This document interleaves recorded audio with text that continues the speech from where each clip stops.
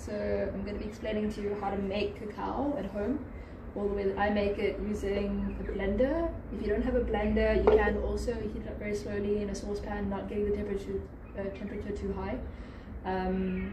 But yeah, if you do have a blender, it's a really good way to go, just to kind of keep the temperature down.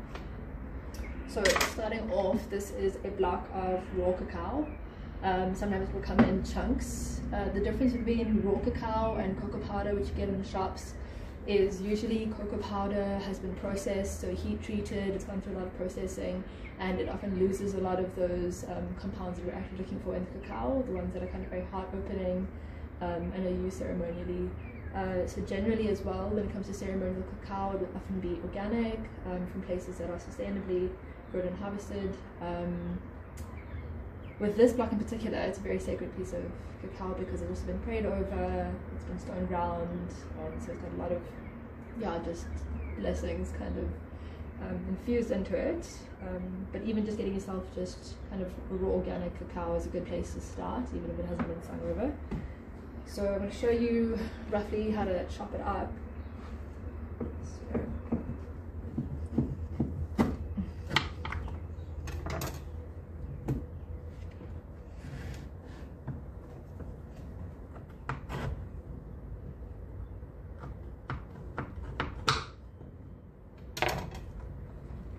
So when working with cacao, a good place to start is with about 20 grams is what you consider like a meditative dose. 15 to 20 grams is like a meditative dose.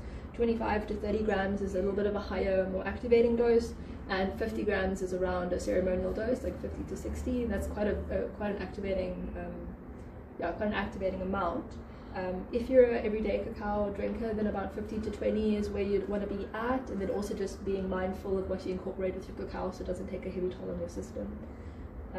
So I'm not going to weigh this out today, but if you'd like to, you can weigh it out with a scale. I just work intuitively based on the cacao that I'm using and how much feels appropriate for my body at that time.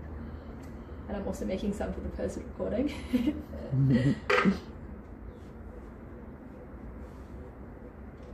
So I'm just going to add that into the blender. Yeah, so that was also just the message that I gave at the beginning on not heating it up too much, is just with the heat treatment that happens when making cocoa powder and losing all those compounds. So you kind of want to not boil it on the stove for very long, because you're going to be also just damaging some of those compounds. And you'll see now when I actually make this cacao, I'm going to use, I just boiled the kettle, so I'm going to be adding some hot water in, but I'm first going to add a little bit of, I use oat milk. You can also use almond or any other non-dairy milk, ideally.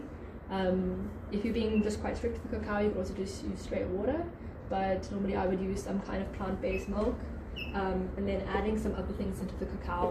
So you can add things like cinnamon into your cacao. Cayenne pepper is an activating compound. They activate together and it can be quite an uplifting experience.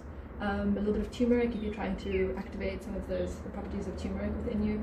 Cacao is an activator, so whatever you add with her will also activate. So a little bit of ashwagandha, a little bit of turmeric, whatever it is that you'd like to add. So I'm adding a little bit of turmeric today. I'm adding a little bit of this, just the salt that I have, which is got from the Caribbean. That's from the ocean there.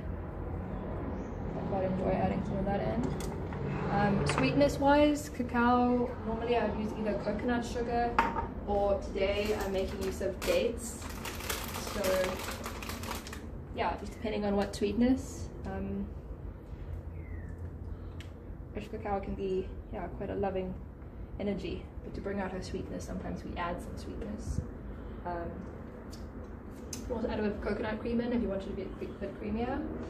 Something that I add in, it's not always necessarily the biggest recommendation, but I would like some today, because it feels appropriate, is some mesquite. When doing a dieta, I got the firm message not to, but with a dieta you normally go quite bland, you could say. Just very straight cacao, very, just authentic, plain. But today activation. And then give me one moment, I'm going to get some ashwagandha quickly just to add in.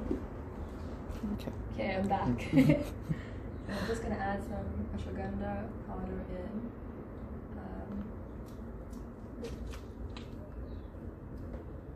I make capsules, and so I press the last of my ashwagandha powder into capsules, which is why I'm emptying some out into here. But normally you just have plain ashwagandha powder, which you can add in. Yeah, so once you've got that, then if you're not the best at intuitive dosing, then I would recommend using a mug. So you can fill about that much of, if I'm making 2 doses here. So I'm going to add in my cold liquid first, and then bringing in the hot water, I'll then add another full mug plus the remaining amount of the first mug, which I didn't add in. Okay.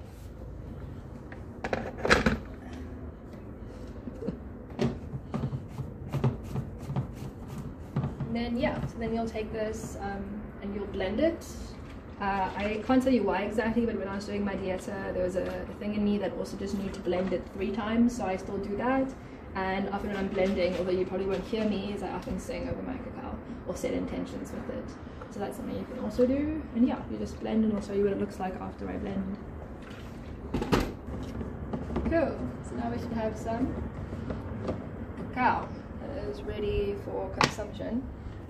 And we'll pour some straight into a mug. If you've got some beautiful cacao cups, that's also something beautiful. And yeah, that should be ready to consume. Yeah, so with your cacao, it's also like a really good idea to, you know, kind of have a seed, so some intention with cacao as well, the intention with which it's kind of harvested and brought forward to us, the intention with which it's made, and the intention with which we actually sit down and drink it also plays a part in how she works with us and through us as the loving handmaiden that she is. Other things that you can do as well, depending on where you're at with your journey and what's relevant for you, but also just what you incorporate with her really does enhance. So some people choose to use blue lotus with cacao. I find that incredibly activating. It opens the third eye quite intensely, so I tend to veer away from it, but it is something that many people do. And like I said, there's your nutritional side of it, so like your ashwagandhas, your macas maybe can also be used in tandem with cacao. Unless you're doing a dieta, then that is another story altogether.